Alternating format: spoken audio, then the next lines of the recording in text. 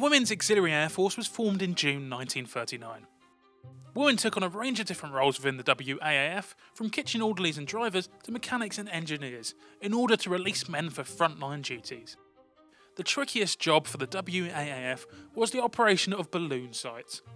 This involved the raising and lowering of the barrage balloons, which would deter enemy bombers.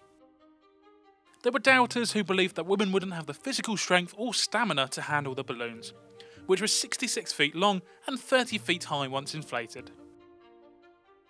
Despite this, the balloon sight operations were extremely successful, and eventually women ran more than 1,000 barrage balloon sites throughout Britain.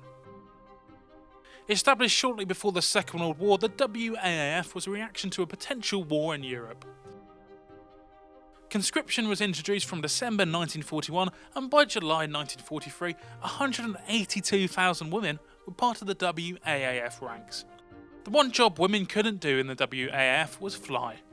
However, the necessity for more pilots led to the formation of the Air Transport Auxillary. The ATA ferried new, repaired and damaged military aircraft between factories, assembly plants and even active service squadrons and airfields. The ATA allowed women pilots to ferry the aircraft. The female pilots were nicknamed Attagirls, and over the war there are 166 women pilots, 1 in 8 of all ATA pilots.